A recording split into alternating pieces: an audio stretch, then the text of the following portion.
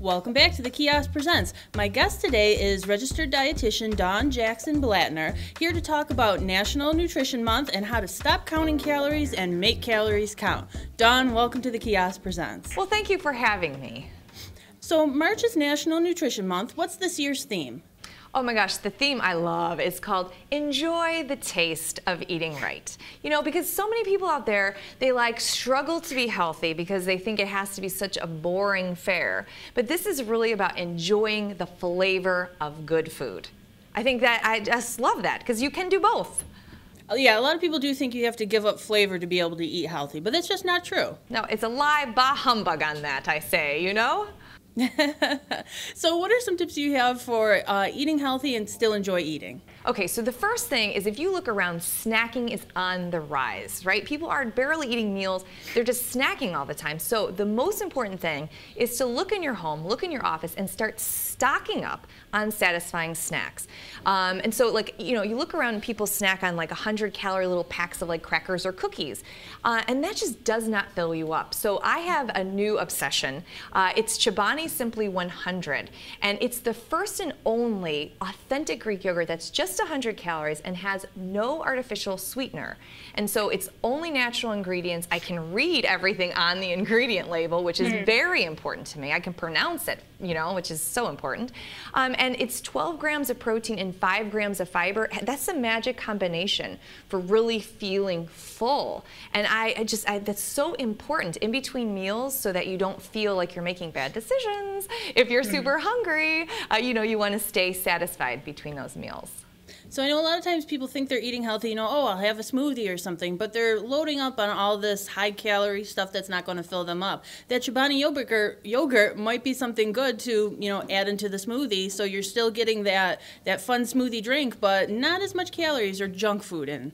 Yeah, you know what, and that's right. It's like having this stuff stocked, then you start getting these cool ideas like you just said, it's in the fridge, I can grab it, I could throw it with a little fruit, maybe a handful of spinach, and now I have a smoothie.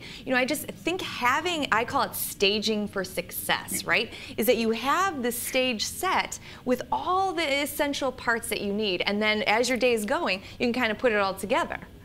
What are some other diet-friendly snacks that we can keep on hand and easy and to reach for? Well, I'll tell you, this isn't necessarily a snack, but it could be. I think vegetables they've gotten a little boring for people, right? So it's like having a little bit more fun with vegetables is so key because they're low in calories, but they're also super high in nutrition, so that makes your calories count.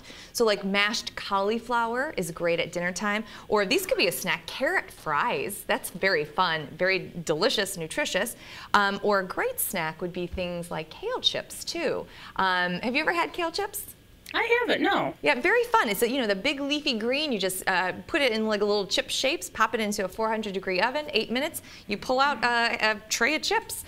So that kind of fun with vegetables encourages all of us to eat more of them without having to force us, twist our arm to do it. We want to do it, and that's the key, is wanting to do it. Yeah, using our vegetables in different ways will make them. You usually don't think of fun when you think of vegetables. We may do it for kids, right? We might, cut things up into little shapes and have fun with them. And then as adults, we just, put a paper plate full of food and we say, oh, let's eat it. And instead, we should really be thinking about how to make it beautiful, how to make it fun. Those are the things that makes healthy eating actually doable long term, beyond even March, National Nutrition Month, actually into spring and summer.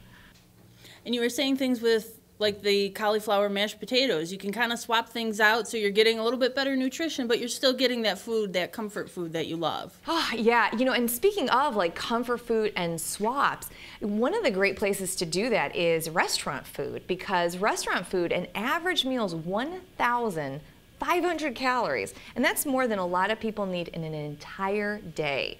So I crave tacos. I love tacos. So instead of going to a restaurant for a 1,000-calorie belly buster, right, I can make them at home in a light version by doing things like rotisserie chicken without the skin instead of ground beef, or avocado for healthy fats instead of cheese, or doing a Greek yogurt for a protein punch instead of sour cream. Those swaps, even though they're tiny, they're very doable and they add up over time. So you don't have to make some big drastic change and make yourself miserable. You can do little things here and there to sort of help things out. Well, yeah, you know, and our culture right now is really big on this like deprivation, boot camp, punishment, you know, like they're really about this sort of negative way to lose weight and fit in your jeans. You know, it just doesn't have to be that way. We really can eat calories that nourish our body, make us feel alive and energized, and look good in the process. Dawn, where can we go for more ideas about National Nutrition Month and some healthy eating tips? Healthy eating tips, great recipes. I'd love for you to go to Chobani.com, the great resource. Fantastic. Dawn Jackson Blatner, thank you so much for joining us here on the Kiosk Presents. Happy National Nutrition Month. Oh, thanks. Same to you. Melanie, what are you doing up there?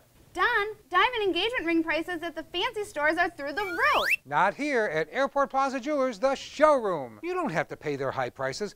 Or worse, settle for low quality just to meet your budget.